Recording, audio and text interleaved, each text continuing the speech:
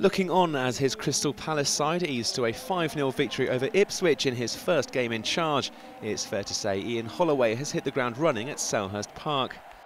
And as the Eagles set their sights on a return to the Premier League this season, the new manager can't help but think what kind of success could come their way.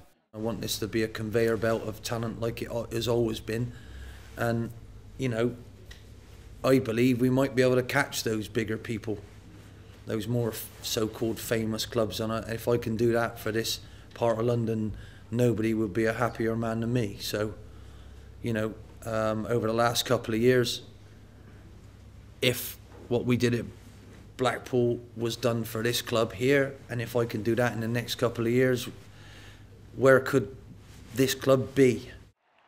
Holloway says he's been impressed with the infrastructure at Palace since arriving at Selhurst Park and believes that's largely down to the work of his incumbent Dougie Freedman.